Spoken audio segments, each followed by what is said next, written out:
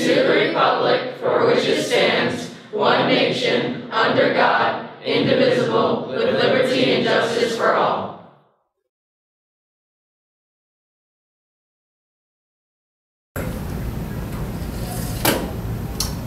This is SBN. Swag. Good morning, Mona Shores. These are your daily announcements for Wednesday, October 6, 2021. I'm Dwayne Wade. And I'm John Gibson. October is Michigan College Application Month. There will be many colleges coming to our building to meet with seniors.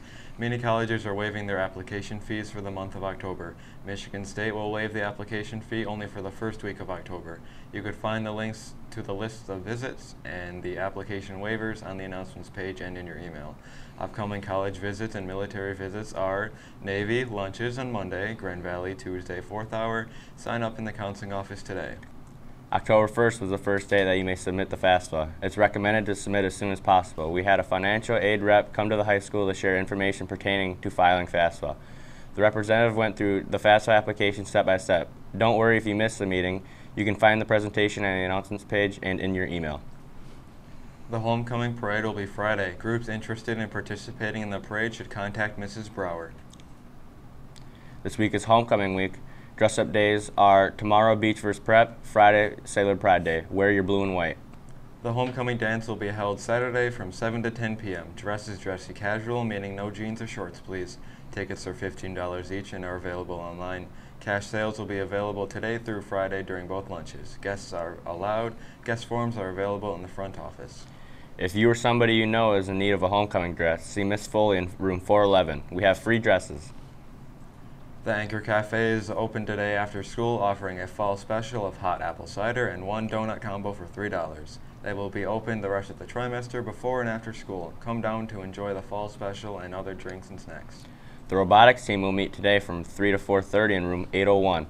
We will cover fundraising, upcoming events, and start work in subgroups. The Sailor's Cove will be open today during both lunches and from 5:30 to 7:30 p.m. and tomorrow from 5:30 and 7:30 p.m.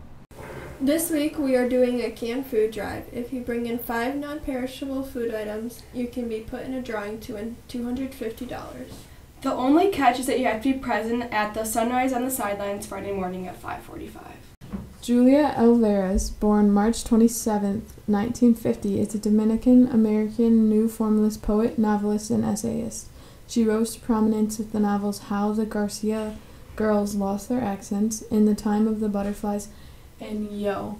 Her publications as a poet include Homecoming and The Woman I Kept to Myself, and as an essayist, the autobiographical compilation Something to Declare. Many literary critics regard her to be one of the most significant Latina writers, and she has achieved critical and commercial success on an international scale.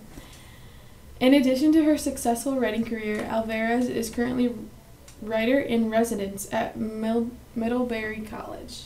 Today's word of the day is loll. Most often means to droop or hang loosely. It can also mean to act or move in a relaxed or lazy manner. This is Sailor Country. We do everything with pride. This Friday morning, Wood TV will broadcast from Sailor Stadium to promote the varsity football game against Muskegon.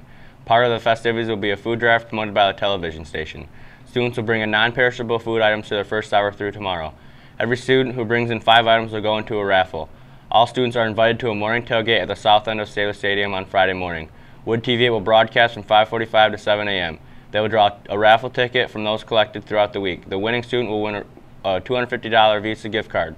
The raffle winner must be present at the morning tailgate to collect the prize. Food donations will be collected by Feeding America after the broadcast.